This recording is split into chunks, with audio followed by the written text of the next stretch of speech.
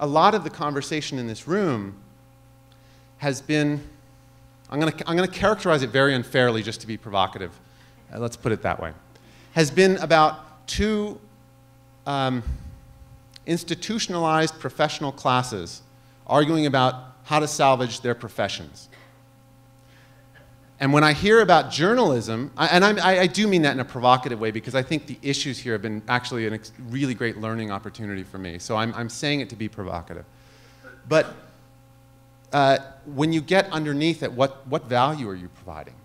And what mission are you serving? And does the profession still serve that mission is going to be a crucial question going forward.